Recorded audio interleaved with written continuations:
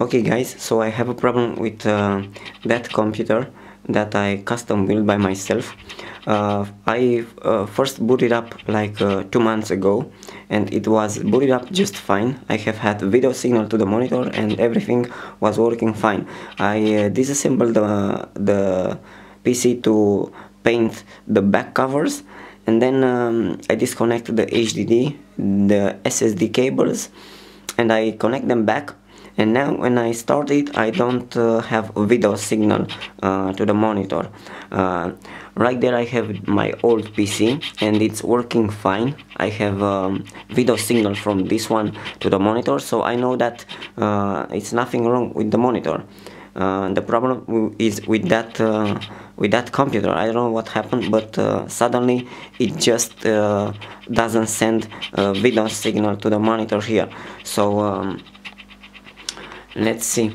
I have all the connections here. I have the power supply plugged in. I don't have the LED on.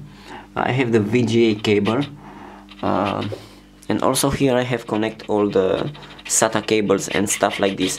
And when I turn it on, it doesn't send video signal. So I will turn it on right now so you guys can see that I don't have a video signal.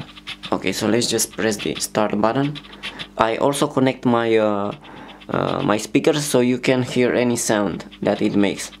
So let's just boot it up. I think it's, yeah, it was the power supply turn off. Okay, so let's boot it up right now.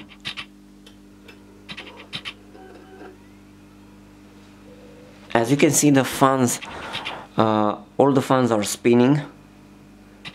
Okay, everything it seems to work. Let's try the CD drive. It's working. The fans are spinning, but I don't have signal on the monitor. So what I have tried, it was removing the RAMs, clear the CMOS on the motherboard, remove the motherboard battery and put it back on, hold the power button on for about 1 minute with the power supply unplugged.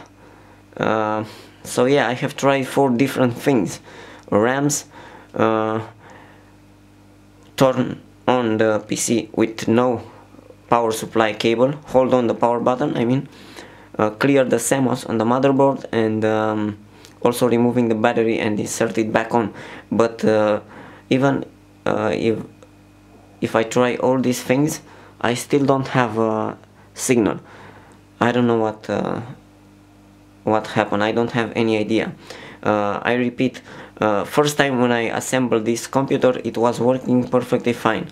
Then I let it like 2 months with no cables attached. So I just let it here in my room, and now when I put the back covers on and attach the HDD and the SSD cable and all that stuff, it's not working anymore. So if you guys have any idea what could cause a problem with my computer, please comment down below the video so I can fix this computer. Thank you so much.